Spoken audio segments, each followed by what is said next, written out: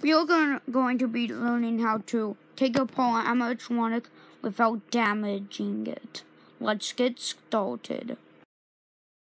If you see a button, click it. It'll make a click sound and the chest will open. After you see the eyes light up, you can remove the legs. But first, you need to remove the whole entire chest. You press the button again, and then it will open. To remove the legs, press the black button, and then take the legs off. They will open. Now the other part of the leg, click a button on the leg and then it will open.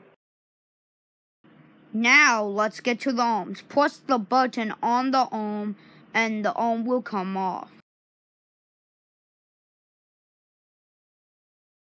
Now to remove the torso or the bottom torso, press the button and then it will come off.